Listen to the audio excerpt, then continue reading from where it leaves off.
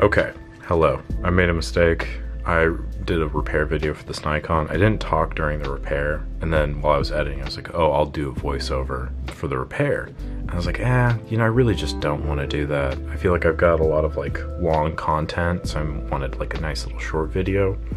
So I kind of opted for that, and I apologize because I've like not had an FM on the channel before, so I kind of want to talk about it because of all of the Nikon cameras, this is probably my favorite for a number of reasons. But basically I got this in, for a screaming deal. I was pretty stoked about that, and it is going to be my friend's camera. I was fixing it up for him. What was happening was you could advance and then continue to advance.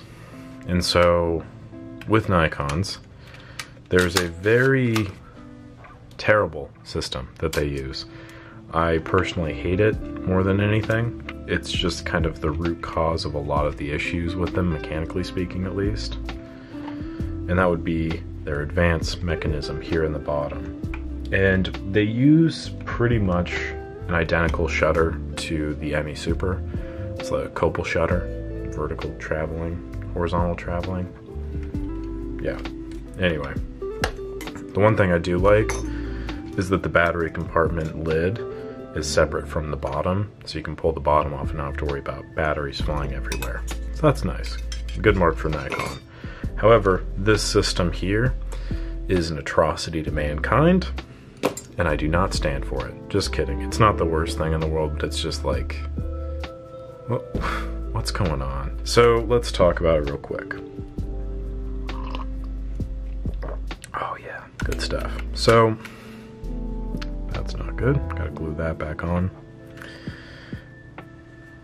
Now bear with me because I don't have the manual, so this is just me speaking about things. But fire it there. So as you advance it, notice that disc moves and it travels back like so. And then that is the little pin that is moving like so, which gets it to fire. And then that causes a chain of reactions through the rest of the camera, mostly in here. So you can't really see it because the shutter release mechanism is like in there somewhere. The thing that I want you to pay attention to is this system right there. So notice how it falls into place. That catch was not working. So what that does is that locks the advance lever, basically. So if I were to move it slightly, there's a little lip there on that arm, and that will move. But that stays there and catches it, and now it will not. So if you notice this brass piece here folds into place, that puts pressure on this little arm, and that applies pressure right there. So it's a lot of like very just tiny small actuations that just the smallest lack of lubrication in the right spot, the smallest lack of like, if someone was to just not use this for a little bit, leave it unadvanced, it'll lose tension and then it just won't work. And of course it is very fixable, but I mean, come on, I can't be alone on this. Little stuff like that, margin for error is basically slim to none. No, thank you. But basically that is what I fixed on this camera. I also took the top off because sometimes if it's not here, which usually it is here, but there's usually other issues in the camera. Like, okay, I'm a level with you. Sometimes, my old boss, he was a big fan of Nikons, and I respect him for that because, in his mind, Nikon can do no wrong. In my mind, Pentax can do no wrong. Like, I love Pentax cameras. I love that system. I love the design. XYZ. It's great.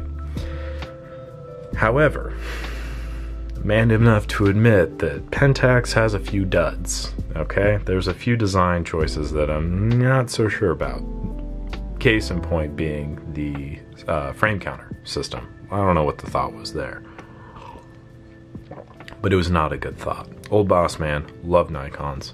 He just like give me a box like full of them. He'd be like, easy fixes. You just have to, he would do this. You just have to lube the bottom, just lubricate the bottom. I was like, I mean, yeah, that can fix some of them, but like if there's electrical issues, oil's not really gonna solve that.